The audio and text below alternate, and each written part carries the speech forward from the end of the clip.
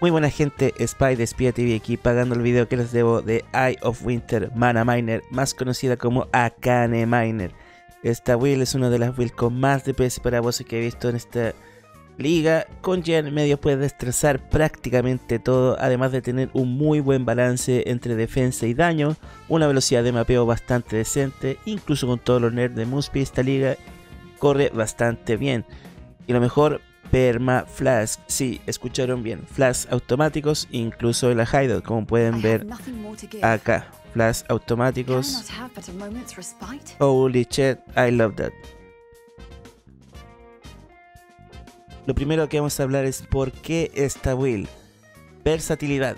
Esta build es bastante cómoda para todo el endgame sin tener que hacer casi ningún swap de gear o gemas, debido a su daño tremendamente alto y muy buena supervivencia. Te permite sin mucho castigo abrir cualquier tipo de content sin mirar los modificadores y poder limpiarlos sin mayor problema. Para bosses, carries, rotación de invitations, tiene muy buen potencial con gear medio.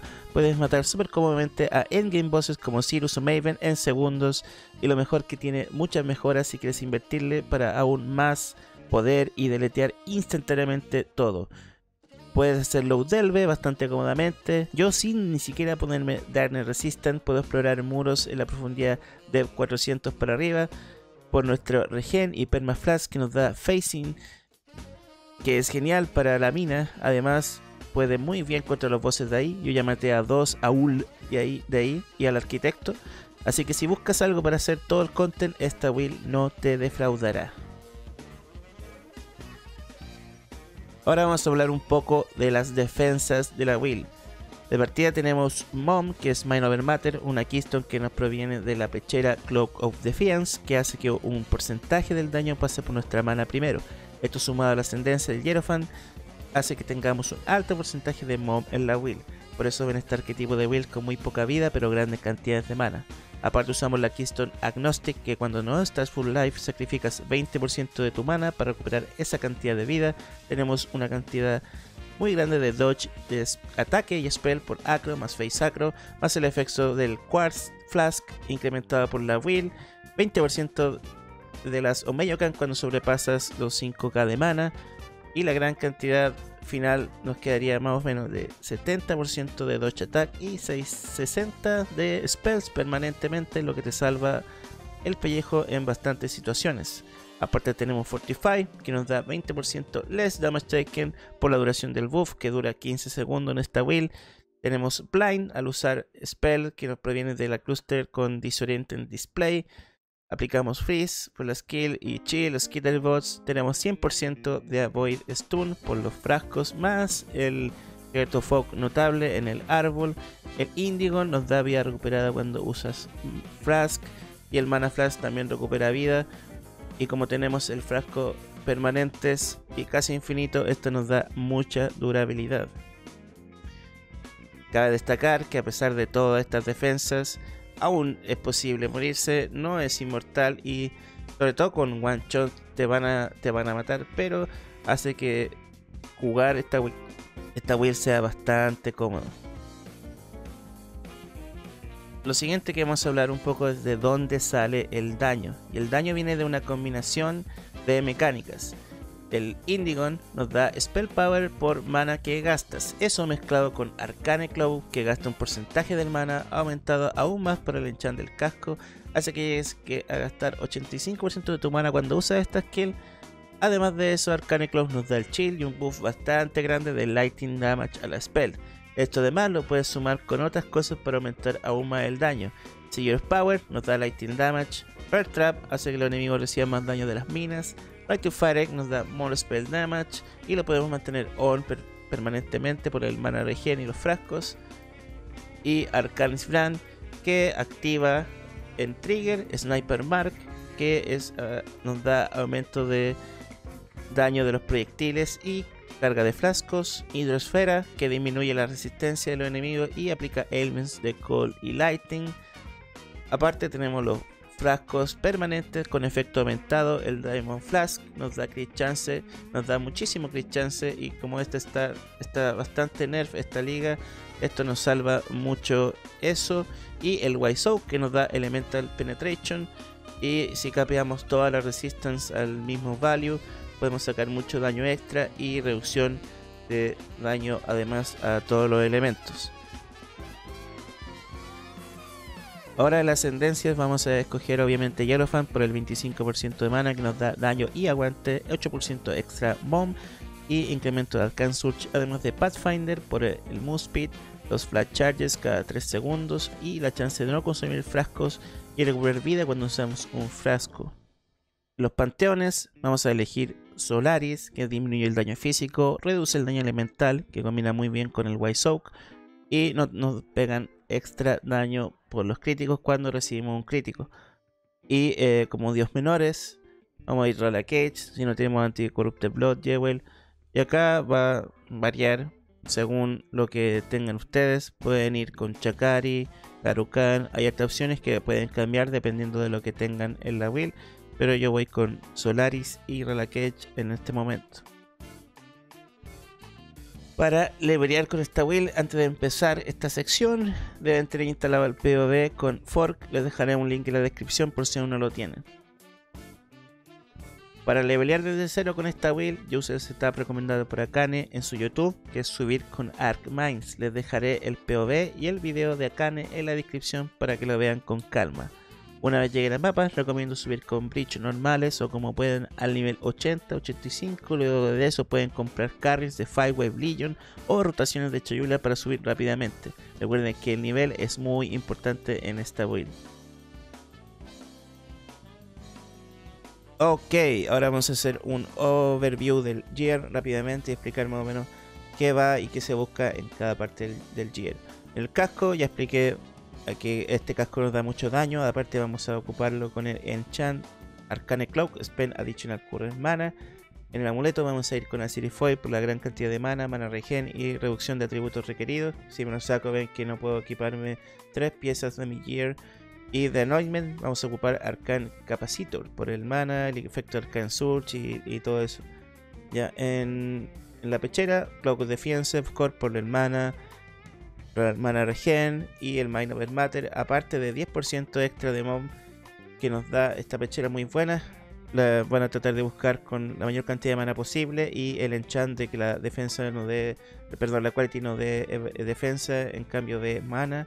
Eso te da un poquito más de mana. Y la doble corrupción, esta doble corrupción no la busquen, no sirve de nada, de hecho no me da nada, pero si pueden encontrar una que le aumente el projectiles, por ejemplo, sería muy bueno ahí. En los anillos usamos un SM1 porque nos da una free aura, que sería Skitterbots, para aplicar shock y chill, nos da muchísimo daño, así que recuerden ponérselo aquí. Y el otro anillo sería el Dream Fragment, que nos da mucha cold res, que nos va a servir mucho ya que usamos hartos Unix en esta build para no tener problemas de resistance. Aparte nos da el Cannot Be Chill y Cannot Be Frozen, que es muy cómodo en esta liga. El Frozen y todos los ailments en general son bastante molestos. Aparte de darnos una gran cantidad de mana, 24% y un montón de mana regen. En las botas vamos por la Omeyokan, por la cantidad de dodge que nos da es grandiosa, es creo que 20% cuando tenemos más de 5000 de mana. Aparte nos da hasta 20%, ¿cierto?, de incremento de mana y un poco de resistance. Aparte Onslaught casi permanente, ¿cierto?, porque casi nunca estamos en low mana. Muy buenas botas y ojalá buscarlas con el enchant de penetración de Elemental Resistance, perdón, cuando no has matado a un enemigo recently. Este me costó a mí más o menos 15 laps conseguirlo, pero es bastante worth it. Te aumenta el daño sin un target. Los bosses como Sir, por ejemplo, mucho, así que go for it. Acá es los guantes, vamos por los Hands of the High Templar. Estos guantes los vamos a buscar con prioridad el más 1 Socket Gem y el más 2 Duration Gems. Esto porque tratamos de aumentarle el level lo más posible al Arcane Cloak De hecho acá yo debería tener un Arcane Cloak 21, ojalá, y un Empower 4 para tener más level en el Arcane Cloak. Eso sería más daño para la build. Así que prioridad al más 3, y si pueden conseguir con más 1 Frenzy u otra cosa, ojalá, ¿ya? En lo que es el cinturón, vamos a buscar un Stick and Vice con una buena cantidad de vida, buena cantidad de mana. Si pueden conseguir con reducción de frascos usados también sería bueno. Este cinturón a mí costó 20 caos, creo, así que pueden buscar algo ahí. De hecho creo que le puedo craftear incremento de frasco, pero como no lo he desbloqueado nunca lo crafteé. Pero ahí tienen esa opción, además que pueden encontrar cinturones bastante baratos. El Abyssal Jewel acá, Lightning Damage to Spell, Crit Multi, Life y Mana es lo que buscamos. Lightning Damage to Spell, ¿por qué Lightning to Spell y no Call? A pesar de que nuestra gema es Call, nos sirve Lightning Damage to Spell porque el Arcane Cloak nos da un montón de Lightning Damage. Si ven si ven acá los números, tengo 7 a 61 Lightning Damage. Y cuando presiono el Arcane Cloak, el Lightning Damage se va a la mierda alto. Así que por unos segundos nos conviene para el burst aumentarnos el Lightning Damage to Spells, ¿ya? En las weapons vamos a buscar buena cantidad de mana. Tier 1, tier 2, al menos más de 120, 130 de mana. Crit chance, for spells, crit multi. Si pueden también spell damage o gold damage to spells o lightning damage to spells. Estos son bastante decentes, y si saben buscar les voy a dejar un buscador en buscador en la descripción para que busquen weapons ustedes, ¿ya? Pero básicamente eso se busca: spell damage, cold damage to spell o lightning damage to spell, crit multi, crit chance, mana. Estas me costaron, creo que esta me costó 15 caos y esto me costó un ex. Pero es cosa de buscar, hay muchas opciones y hay opciones baratas. Y si no encuentran scepter pueden ir por dagas, y si no encuentran dagas pueden ir por varitas. Si encuentran varitas buenas, no van a poder usar Vigilant Strike, así que en vez de usar Vigilant Strike con Fortify, te pondrían ahí un 4 link de movimiento, por ejemplo Dash con Second Wind, Smoke Mine, Increase Duration o something like that, algo así, ¿ya? Y idealmente, ¿qué tendrían las varitas así como GG? Tendrían tier 1 mana, más 1 level of all spell para aumentar cierto, no solo el Eye of Winter, sino que el Arcane Cloak un nivel más. Y Crit Multi, Crit Chance, cosas así, ¿no? Y idealmente una tendría el trigger de Aisling, un trigger de 4 segundos. Y así podrían sacarse el Arcanis Brand y tirar Sniper Mark y Hydrofear de forma automática. Sería muy rico, pero nunca gasté en eso. Pero sería un umbral muy rico tener una varita con mana, Crit Multi, Crit Chance, más 1 y trigger de Icing, que es del 4 segundos. Bueno, ahora vamos a explicar las gemas que usamos en la build. Acá en el casco yo tengo Bear Trap, Sigil of Power, Right to Fire y Increase Duration. Increase Duration nos da mucha Quality of Life para el Sigil of Power y el Bear Trap para que alcanzar a tirar los Bear Trap y todas las minas y los Bear Trap duren suficientemente para bloquear cuando detonemos y aumentarnos el daño contra los bosses, así que muy bien ahí. En los guantes tenemos que usar Enhance, ojalá level 4 y Empower level 4. Yo jamás supera de eso y aún así pego un montón, pero sería genial tenerlo. Arcane Cloak, ojalá 21 con su calidad alternativa divergente para el incremento del buff effect.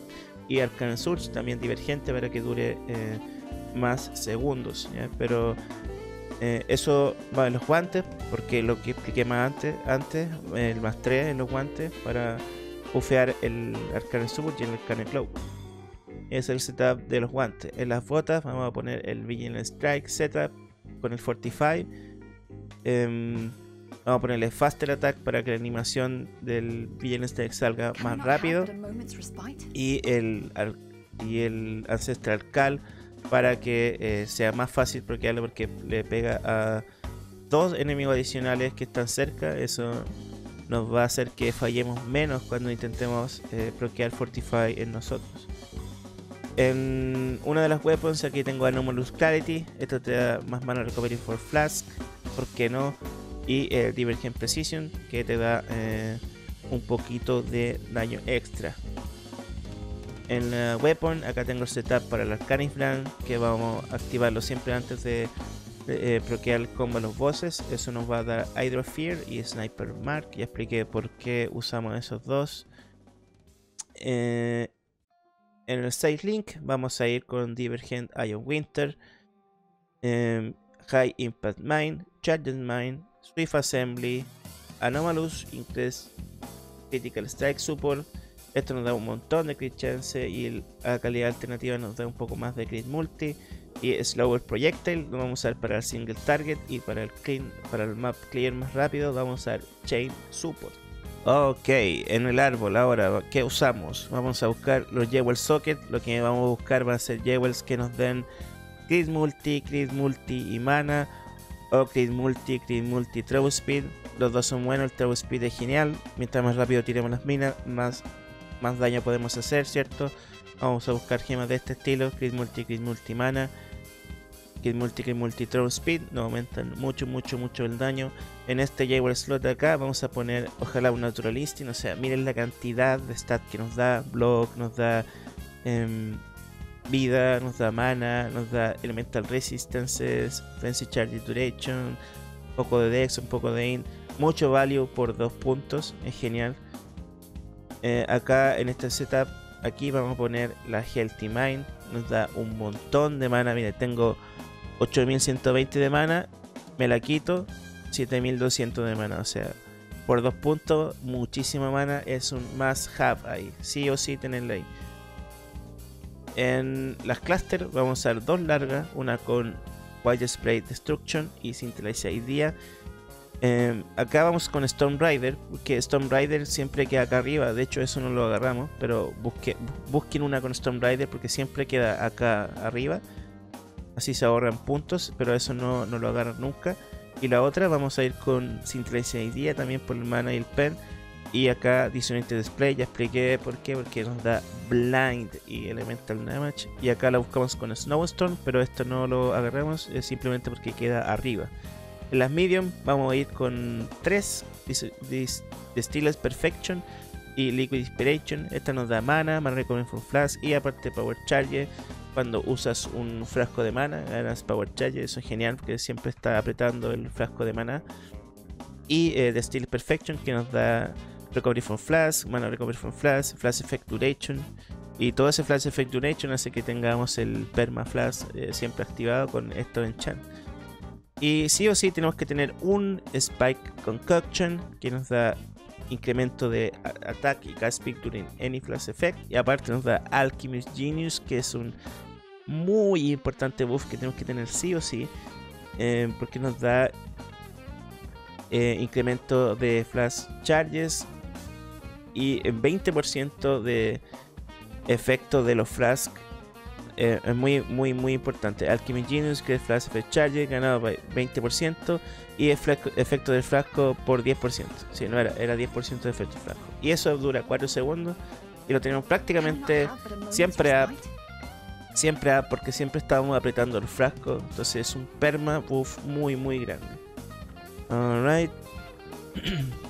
Y eso serían las clusters y las gemas en el árbol.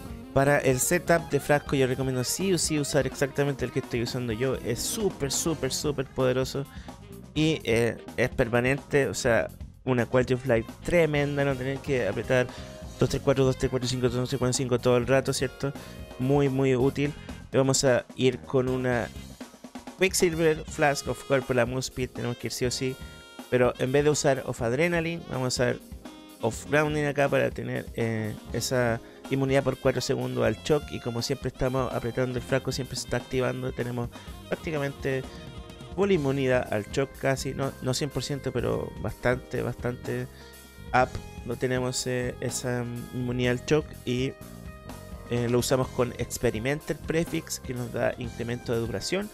Y eso hace que básicamente tengamos perma el Quicksilver durante los mapas. ¿Y por qué no uso of adrenaline? Porque básicamente testeé con el frasco con of adrenaline, que nos da aún más move speed y la diferencia es muy baja. Preferí tener la inmunidad al shock en vez de eso, ya que muchas cosas en este juego, los ailments, esta liga, están bastante brutales. Pero dicen ustedes, si quieren usar con of adrenaline pueden usarlo, pero sí o sí tiene que tener el prefijo experimental. Y el enchant se agrega con los instilling orbs. Estos instilling orbs hacen que un utility flask se use cuando cumpla cierta condición, y van a buscar que se use cuando esté full.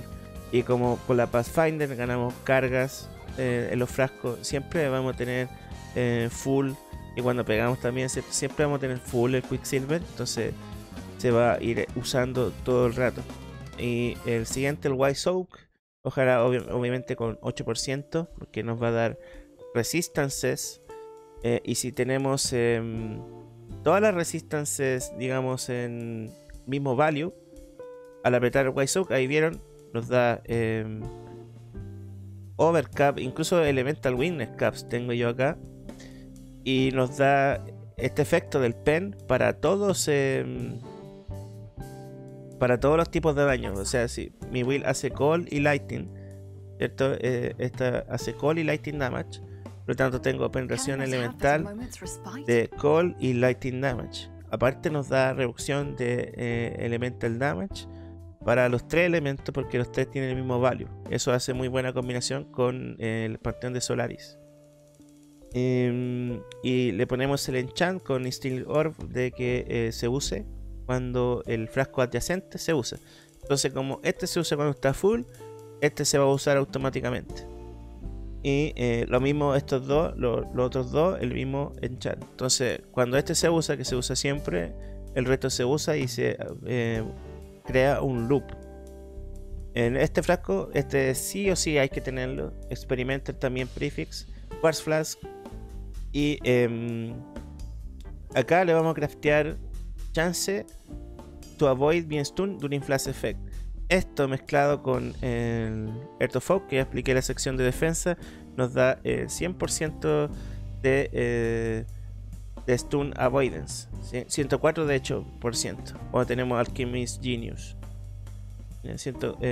Cuando activo el frasco y Alchemist Genius, ven, 104% de stun avoidance, lo que como los frascos son permanentes y Alchemist Genius está siempre up mientras se use los frascos, es permanente por ciento inmunidad al stun. Y en el último frasco, Experimental Diamond Flash también. Todos estos frascos están con Experimental por la duración. Y le crafteamos Crit Chance during Flash Effect. Esto nos aumenta muchísimo el Crit Chance por el efecto de frasco adicional que tenemos. Es un must have en la build. Y por último usamos el Labiante Spirit, que nos da la posibilidad de recuperarnos bastante rápido el maná y poder spamear minas. Siempre spameo minas que gastan mucha mana y usas el Labiante, y durante la duración del frasco tienes free mines. Y cuando usas el Arcane Surge te puedes recuperar el mana rápidamente y estar así. Quemas el mana, usas el Labianta y puedes seguir tirando minas durante la duración del Labiantas de forma gratuita. Así que muy bueno para spamear minas. Y es el fix para todo el mana cost aumentado y todo eso de esta liga. El fix es el Labiante Spirit, así que es sí o sí en esta build hay que tenerlo y hay que acostumbrarse a usarlo. No es tanta molestia apretarlo de vez en cuando, así un par de segundos, y para mantener el mana siempre a tope, ¿cierto? Y bueno, gente, hasta aquí llegamos con la guía de Akane Miner. Nos salió súper larga pero bastante informativa. Espero les sirve. Como siempre, si quedan con dudas, pregunten en la caja de comentarios o cuando me vean en directo en Twitch TV/Espía TV. Este video me costó un chingo hacerlo, así que denle like, que la wea es gratis y nos estamos viendo. Pero por ahora, Espía fuera.